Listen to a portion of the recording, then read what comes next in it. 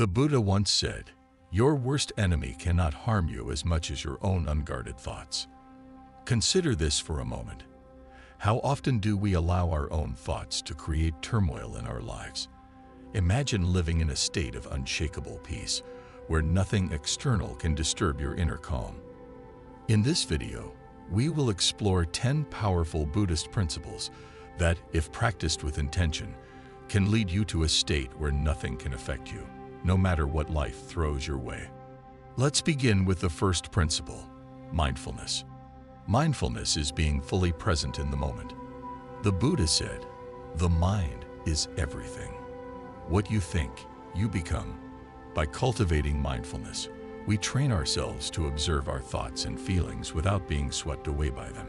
Imagine encountering a situation where someone speaks to you harshly. Mindfulness allows you to pause, recognize the emotions rising within you, and choose a measured response instead of reacting impulsively. This simple practice can transform how you engage with the world, making you less susceptible to external disturbances. Start with simple mindfulness exercises. For example, try mindful breathing. Sit comfortably, close your eyes, and focus on your breath. Inhale deeply through your nose, hold for a moment, then exhale slowly through your mouth. Notice the sensation of the breath entering and leaving your body. Do this for a few minutes each day. One common challenge is dealing with a wandering mind. It's normal for thoughts to arise. When this happens, gently bring your focus back to your breath without judgment. Another challenge can be finding time to practice. Integrate mindfulness into daily activities, such as eating or walking, by paying full attention to the present moment.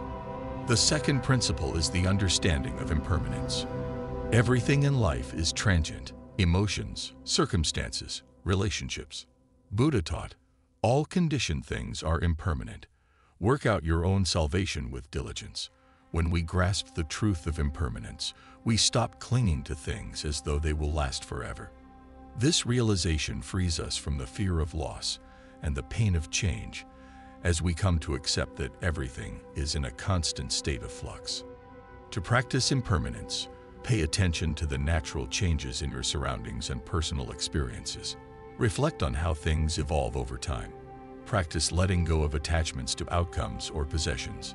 Focus on accepting change rather than resisting it. Engaging in meditation that focuses on the transient nature of thoughts, emotions, and physical sensations.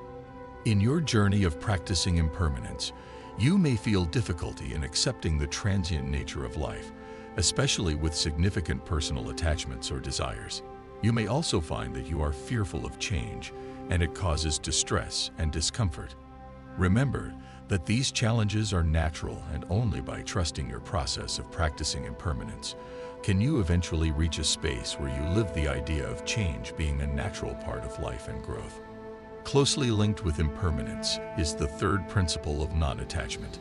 Non-attachment is the practice of letting go of our desire to control, own, or cling to anything. Buddha said, "You only lose what you cling to."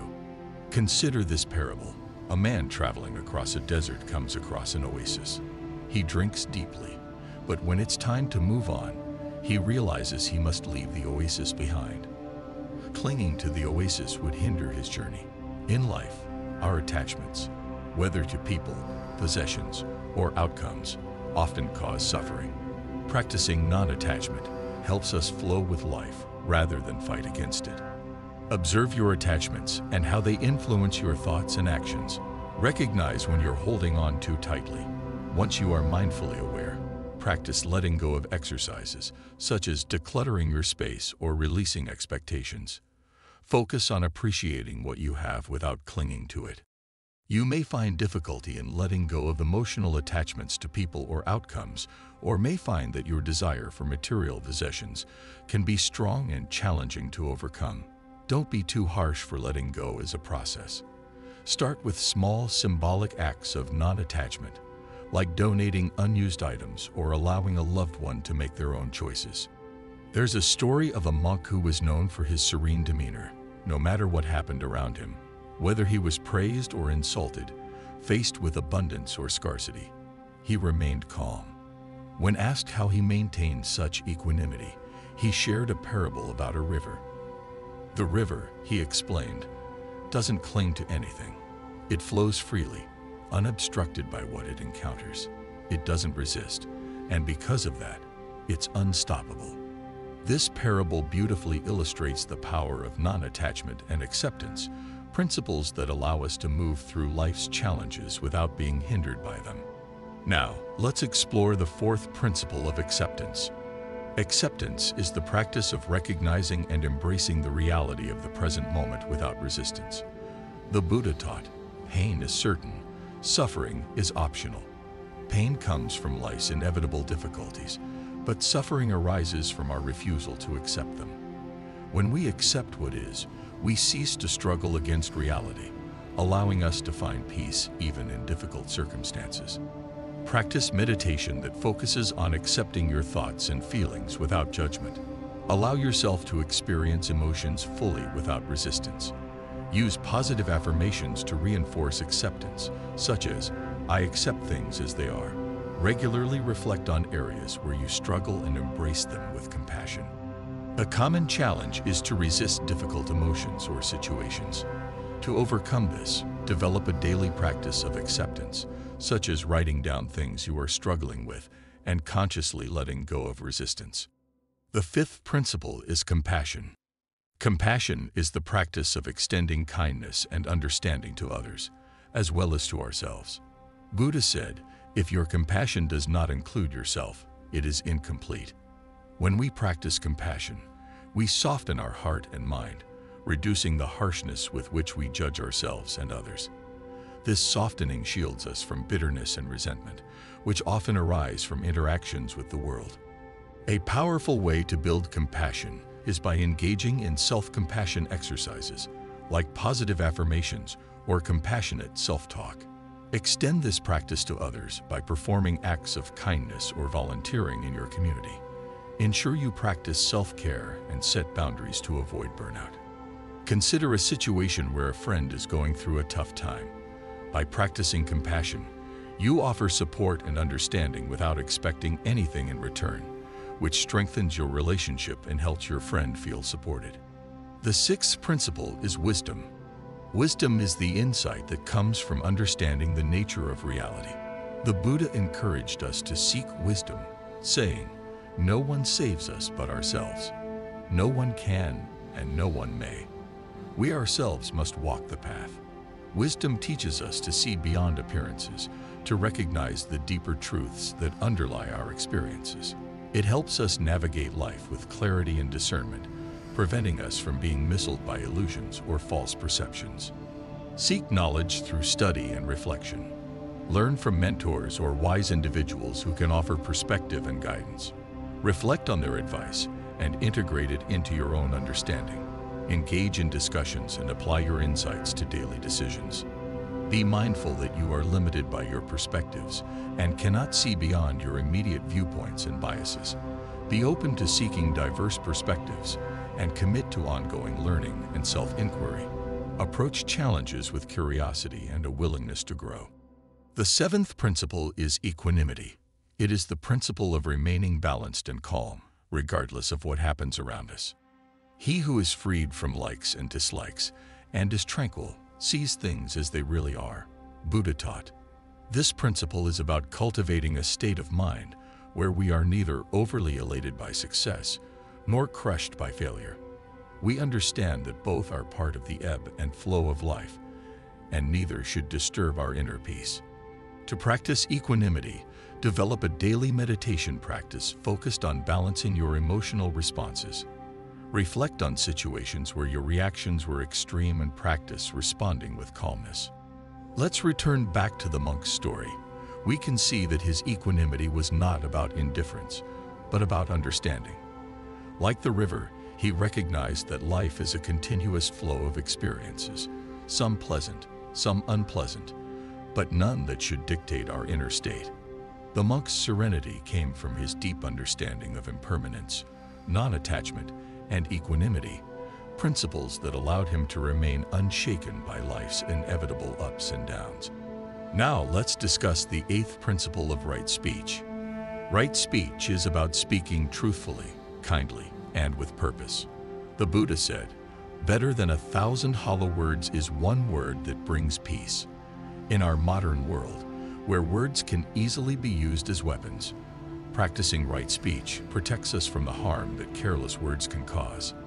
By choosing our words with care, we not only avoid unnecessary conflict, but also cultivate an environment of respect and understanding.